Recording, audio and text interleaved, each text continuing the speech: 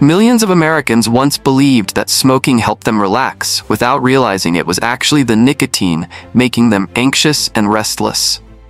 Right now, as you're watching this video, over 185,000 cigarettes are being lit around the world. A staggering number, each one exchanging a momentary breath for long-term disease, lung damage, or a quiet, preventable death. That small cigarette is, in fact, the final product of an astonishing industrial journey. From sun-soaked tobacco fields to factories capable of producing tens of thousands of cigarettes per minute with the kind of speed and precision that rivals any modern manufacturing sector. But have you ever wondered why a product labeled "may cause death" is still consumed day after day without pause? In this video, we'll uncover the full production process behind a single cigarette and explore why, despite all warnings, that trail of smoke continues to linger in our world.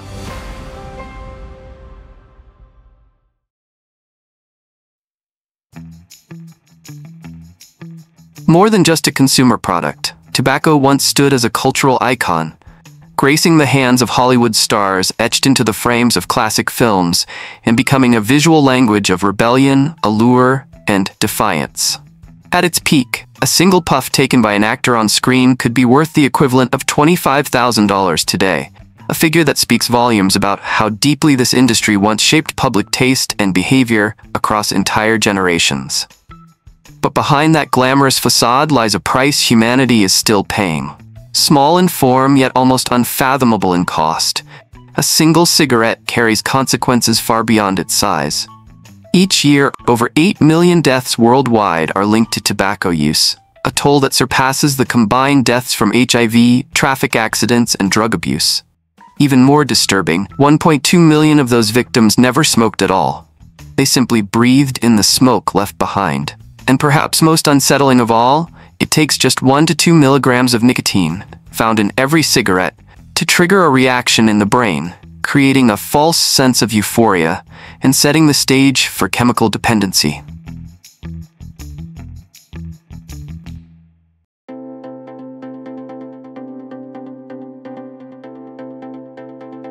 Before becoming the raw material for billions of cigarettes, the journey of the tobacco plant begins with something almost invisible to the naked eye.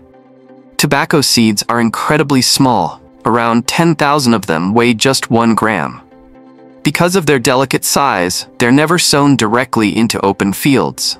Instead, they're started in specialized seedling trays inside greenhouses or mesh-covered nurseries, where temperature, light, and humidity are carefully regulated. Each tray is filled with loose, well-aerated soil. The seeds are sprinkled evenly across the surface, never buried, because tobacco requires light to germinate. A single tray can support 200 to 400 seedlings. Sometimes, a paper-thin layer of soil is dusted on top, not to cover, but to retain moisture while still allowing sunlight to reach the seeds below. Within just 5 to 10 days, the first green sprouts emerge, tiny but alive. This is the quiet beginning of a cultivation process that, from this moment on, will be measured down to the hour. After about 6 weeks in the nursery trays, when the seedlings reach a height of 10 to 15 centimeters, they're ready for the next step, leaving the controlled environment of the greenhouse and heading out to the open fields. But unlike in the past, when this task relied on human hands, it is now performed by a machine engineered with millimeter-level precision. The transplanting machine acts like an extended arm of the farmer. Each small soil plug holding a seedling is gently lifted by a specialized gripping head, rotated to the correct orientation, and placed into the ground at a perfectly controlled depth and spacing. Advanced sensors continuously monitor soil moisture and terrain angle, adjusting the pressure and planting speed to ensure each seedling is neither too loose nor too tight in the soil. Behind the planting mechanism, a set of rollers gently presses the soil around the root zone, firm enough to stabilize the seedling, yet light enough to allow proper growth. This single machine can transplant up to 12,000 seedlings per hour, matching the productivity of around 30 manual laborers, dramatically increasing efficiency while ensuring uniformity across vast planting areas. As tobacco plants take root and begin to stretch upward, field care shifts into a phase of higher precision. At this stage, the leaves start to unfurl, forming a dense canopy over the rows, a clear sign that the plants have entered a vigorous growth period. To support this phase effectively, the drip irrigation system combined with soluble fertilizer application is activated. Thin plastic tubes run along each row, delivering water and nutrients directly to the root zone, minimizing waste and maximizing efficiency. This system doesn't just provide hydration, it also carries micronutrient fertilizers, carefully adjusted to match each stage of the plant's development. As a result, the plants grow faster and produce thicker, darker green leaves, an essential factor in determining the quality of the final tobacco product. Every parameter, from water volume and nutrient concentration to timing of irrigation, is tightly monitored and controlled, ensuring optimal crop performance and uniformity across the entire field. As tobacco plants enter the flowering stage, typically around June or July, small purple blossoms begin to appear at the top of each stalk. While visually appealing, these flowers offer no practical value and consume a significant portion of the plant's nutrients. If left untouched, they can drastically reduce the quality of the leaves, the most valuable part of the tobacco plant. This is the moment when farmers must intervene to redirect the plant's energy back into the foliage. Depending on the scale of cultivation, this task can be done manually or with the help of specialized machines. On smaller farms, growers often use their hands to pinch off the buds and remove the young flowers one by one. In larger plantations, high-speed rotary blade machines are deployed to perform the task efficiently and uniformly. The cutting height is carefully calibrated to protect the main stalk from damage. Regardless of the method, the objective remains the same: to concentrate all of the plant's resources into its leaves, an essential step in preparing for the upcoming harvest.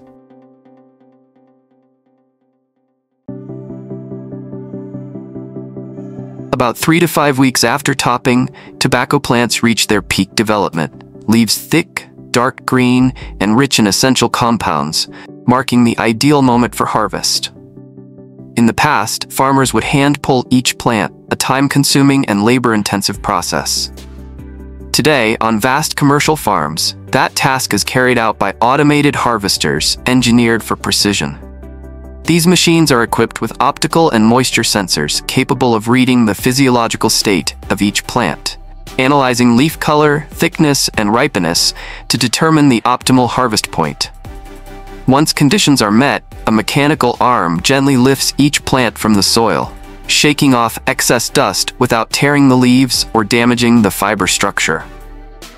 Each harvester can process up to 8,000 plants per hour, more than enough to keep industrial drying lines running non-stop, day and night. Immediately after harvesting, the leaves are not stacked in piles, but arranged upright in racks, with the stems pointing downward. This positioning promotes airflow and prevents moisture from accumulating, which is critical to avoid spoilage before curing.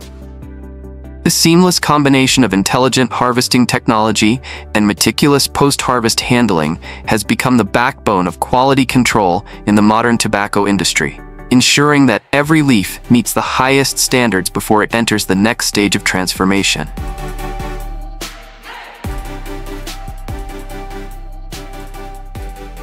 After harvest, tobacco leaves remain soft and moist, far from ready for long-term storage. To preserve them properly, they must undergo controlled drying in sealed chambers, not sun-drying as once practiced in traditional farming. Before entering the curing phase, the leaves are arranged upright in baskets or carts, stems facing downward to prevent moisture accumulation. Workers then transfer the bundles into curing chambers, hanging them on tiered racks spaced evenly apart. Depending on the type of tobacco, different curing methods may be used: hot air drying, smoke curing, or natural airflow. In modern factories, the most common technique is precision-controlled hot air curing. Warm air is pushed upward from the floor, circulating evenly around every layer of leaves. A network of sensors monitors temperature and humidity, maintaining them within a margin of just 0.5 degrees. On average, each curing chamber can process up to 8 tons of leaves over 5 to 8 days. It's a quiet transformation. Moisture slowly evaporates from each fiber, leaving behind a stable structure and the signature aroma of fully cured tobacco. Once cured, tobacco leaves undergo their most dramatic transformation: shredding. Industrial cutting systems are equipped with 12 to 24 ultra-durable alloy blades, evenly mounted around a rotating shaft that spins at up to 3,000 revolutions per minute. At that speed, the machine can process over 1,000 kilograms of leaves per hour, producing millions of tobacco strands within the same time frame. Before slicing, the leaves are stacked and lightly compressed to ensure shape stability. As the blades sweep through, the leaves are cut into fine ribbons measuring just 0.5 to 0.8 millimeters in width, a precisely calculated size that affects how the tobacco burns, its flavor, and the sensation when smoked. Only strands that meet strict standards are allowed to proceed down the production line. The rest, imperfect cuts and fragments, are collected separately, but they're not wasted. These remnants are often recycled into lower-cost products or compressed into capsules for use in heat-not-burn tobacco technologies. Immediately after the tobacco leaves are shredded into fine strands, they move on to the next stage: blending. In large-scale factories, the tobacco is poured into massive horizontal steel drums that rotate evenly, mixing hundreds of kilograms of material in just a few minutes. In smaller workshops, the process retains its artisanal touch. Workers rely on their experience to judge by scent, softness, and elasticity, adjusting the blend by hand. It's at this stage that natural additives are introduced, ingredients that give each cigarette its distinctive aftertaste.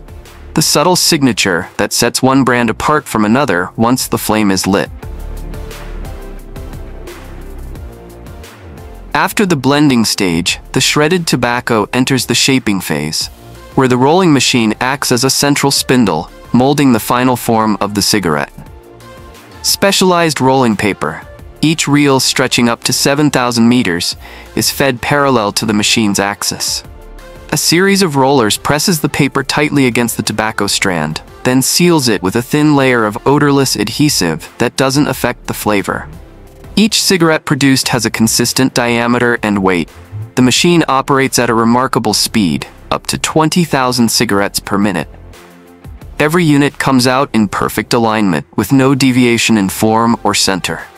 This stage demands high precision, ensuring uniform quality across the entire production batch. Once the continuous strand of tobacco has been rolled into a stable cylindrical shape, it moves on to the cutting stage. This process uses between 2 to 4 alloy blades, evenly distributed around a rotating shaft, spinning at speeds between 6,000 and 9,000 revolutions per minute. On average, each cutting unit can handle over 40,000 cuts per hour. Before slicing, the tobacco strand passes through a shaping guide to ensure proper alignment and maintain a centered core. It is then precisely segmented into uniform lengths. Accuracy at this stage is critical. The cut must be clean, without tearing the outer rolling paper, compressing the structure unevenly, or causing the inner tobacco to spill.